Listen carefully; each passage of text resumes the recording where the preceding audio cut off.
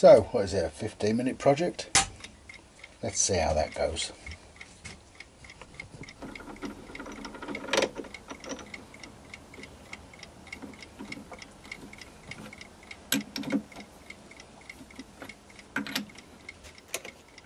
So, 15-minute lathe project.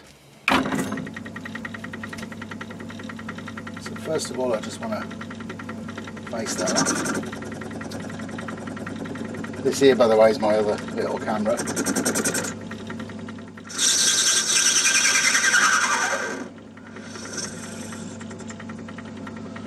Okay, so that's faced.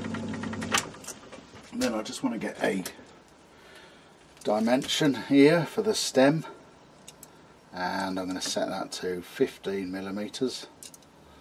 12, 13, 14, 15, or somewhere thereabouts. Nothing's critical on this job. I just want to mark that up if I can do that without nudging the camera. Okay, and then I want to go another 2 mil, so 17. And that'll be the flange, and then another 4 mil, so we've got a 21 mil, 21, or somewhere there. Like I say, none of this is actually critical, it'll all work good. Okay, so I've got my 3 little marks turned in there. So I want to turn the first bit down, set the lock back off, I'll turn that down to, I'll tell you what I'm going to do, I'm just going to come into that line there approximately. I'm just going to set my stop.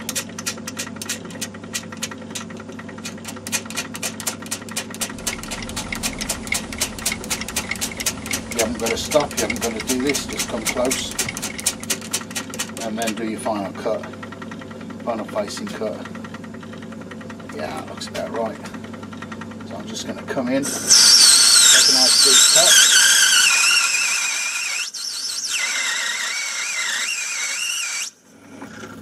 And these are just roughing cuts.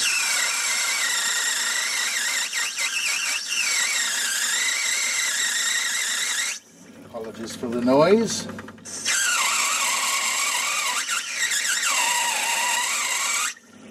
Just want to get that brass down to size.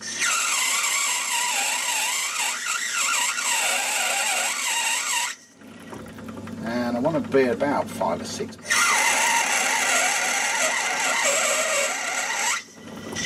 So that looks about 6 mil. Just do a quick measure there. Covered in swarf. So I've just eyeballed that. Don't know what we're at. Let's have a look. Like I say, it's not really critical. 5.92. So that's that'll do me. So I'll just come in again. Just do that finishing cut. Nice and slow this last one. Just to get a good finish.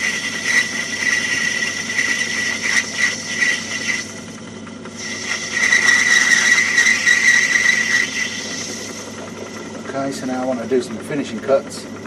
I'm just going to advance, I'm just going to put the lock on the saddle. Just advance that in a bit. Bring that out. A little bit of cut off the line. And like I say, nothing's got to be critical. Just want to come on close to that line. Doesn't matter how I leave the inside bit there. Okay, so that bit is more or less done. And what I'm going to do now is I'm just going to move the tool post round just to give me a sort of angle on there. And like I say, it's only rough, it's only as it happens. So I'm going to bring that in, and this is just going to give me a little bit of sort of finger hold. turn a little bit of a taper there, and then I'm just going to round that edge off by moving the saddle inwards and the cross slide outwards as I do it, just to give me a little bit of an edge there. Tell you what, I'm going to lift that camera up a bit because you can't really see what's going on very easily. So I've done that there, and then what I want to do, I can bring that back round to about square, and then I'm just going to drop this tool out. The tool I've been using, by the way, is just like a knife tool. So I'm now going to pop in my just a 60-degree chamfer tool I've got there. I could use my back tool post, but it's a bit awkward at the minute with the camera there. So that's just going to give us a nice little chamfer on the end, a little bit more. And I'm also, while I'm here, I'm going to just chamfer the carriage stop back a bit. Just a little chamfer on there. Okay, so the next thing I need to do, I'm going to part that off actually. So what I'm going to do first, bring my parting tool in. Again, I need to move this label and clear out the line out. That's it. I'm just going to bring my parting tool in to just about on the line, just eyeballing that. Lock the carriage up. I'm just going to come in.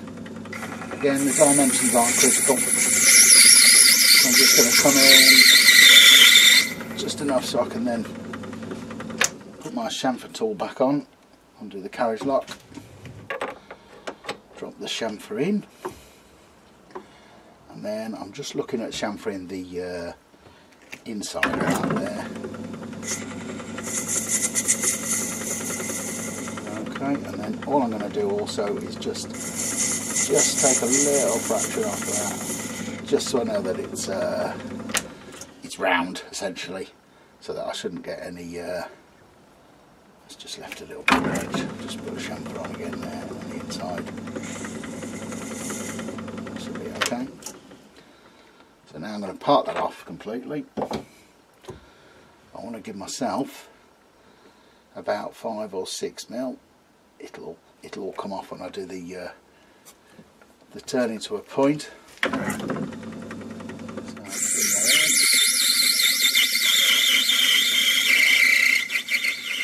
and just grab hold of it.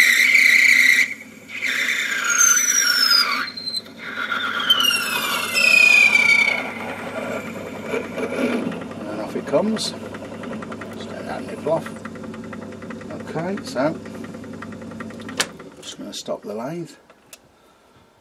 Just take the carriage lock off, move that back, take the stock out of the chuck, and then I'm going to pop my piece back in. Just make sure the jaws are clean.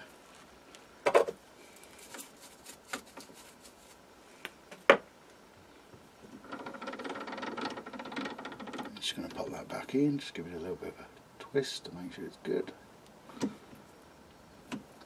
Pinch that back up, not too tight because I don't really want to mark it or anything. It should be alright, we're only doing light cuts. And then put your knife tool back in, and then we're going to bring that down to again about that 6 mil. Just cut off. Down there now. Give it plenty. Okay, and then I'm just going to face off, so I'm just going to drive that in a bit. Just do the edges. Back out. Okay, that looks good to me. Okay, so the next thing I need to do now, we'll bring the carriage back again. Let's get rid of the swarf on there. And now I'm going to get the right spanner. I'm now just going to set my top slide. Just zoom out a bit. Just set my top slide over to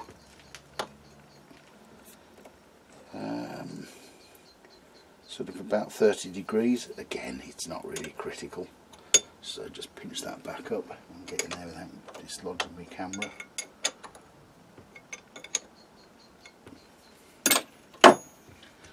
Okay, so that's set up now, and this time I'm going to have to move my camera because it's going to be in the way of my hand. So that should do. Just pinch that back up. Yeah, you can sort of see that, can't you? You can see this at the other camera. Yep. Okay, so now I'm just going to put that the point on it. I'm just going to come in a bit. Just take a bit of a cut.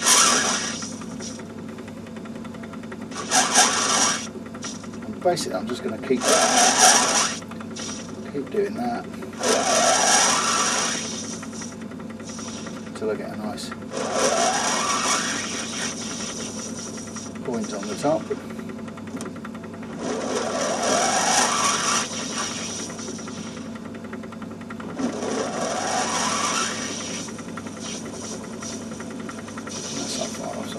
Bring that in. Now I'm just going to do a nice slow final cut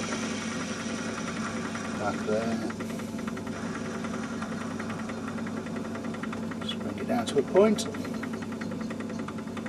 Okay, that looks good.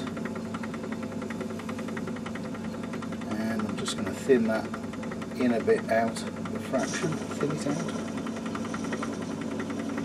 Okay, so just put the saddle lock on. Just put that in a touch.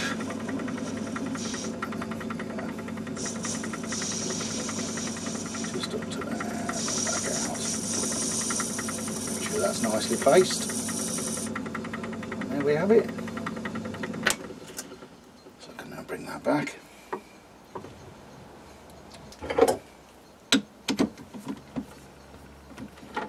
And there you have a nice little spinning top.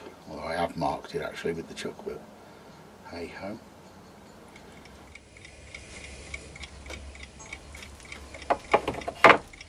So there we have it. A nice simple beginner's lathe project in under 15 minutes. Nice and simple. A couple of marks on there from the chuck. Perhaps shouldn't have squeezed it in so tight, but it won't make a lot of difference. And like I say, the sizes are all just approximate. And you know, if you want, you can put some little sort of patinations and things like that on it, make it look a bit fancy. Like I say, it's a great first lathe project because you don't really have to follow any specific perfect dimensions. It gives you a little bit of turning experience, different ways, radiuses and chamfers and perhaps some grooving and stuff like that. And obviously turning a taper on the end there, 60-degree taper. And you know, you can do a round-ended if you want.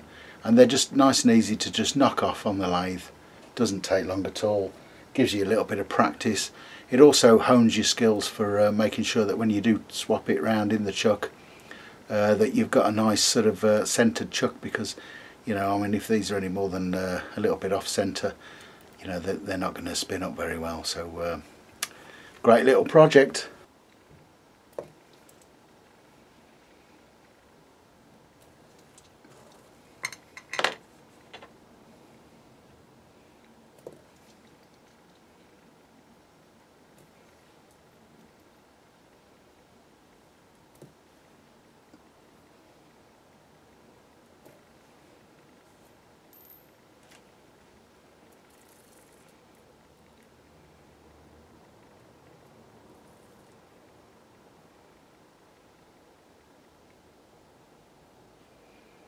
As you can see, they're pretty stable.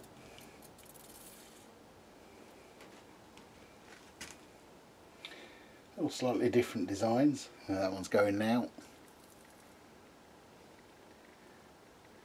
And there it goes. As you can see, a nice little project. Bit of fun. Give these to the kids. Well, maybe not. a blooming joke on them these days. Thanks for watching.